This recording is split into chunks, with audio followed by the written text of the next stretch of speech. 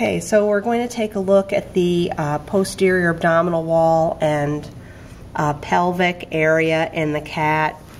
As I said in lab, my bias is not to dissect this area at this point in the lab because of all the work that we're going to do in this area in the future. So we're using the model for these particular vessels.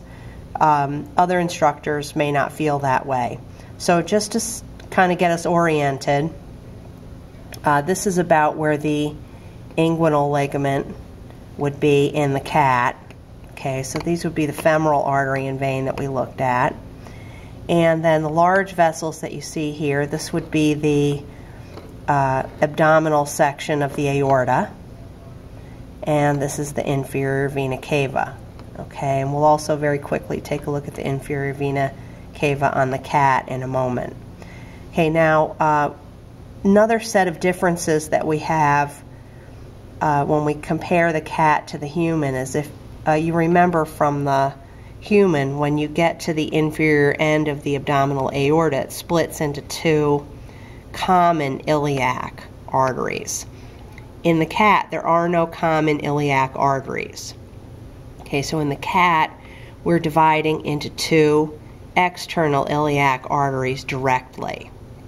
Okay, and then you can see that there's a third branch that's heading medially away from the descending aorta, and that is the sacral artery, and that is dividing to give rise to the internal iliacs.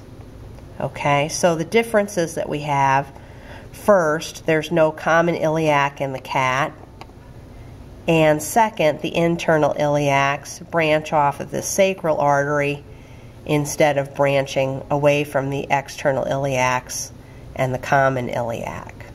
Okay, the veins in the cat, surprisingly enough, are the same as they are in the human.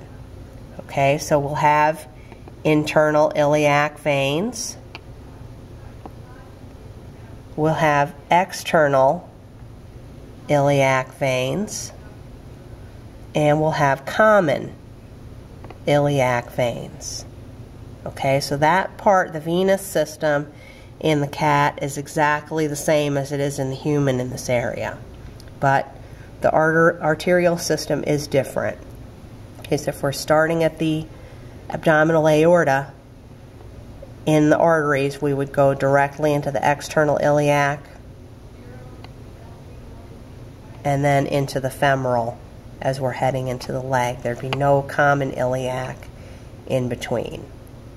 Okay, and just to make sure that you see the inferior vena cava on the cat, since we're not going into the abdominal cavity, the only place where you'll see that is here if we move the heart out of the way. Boy, this is being stubborn, isn't it? Okay, so that big blue vessel that you see there coming up toward the heart through the diaphragm, that would be the inferior vena cava.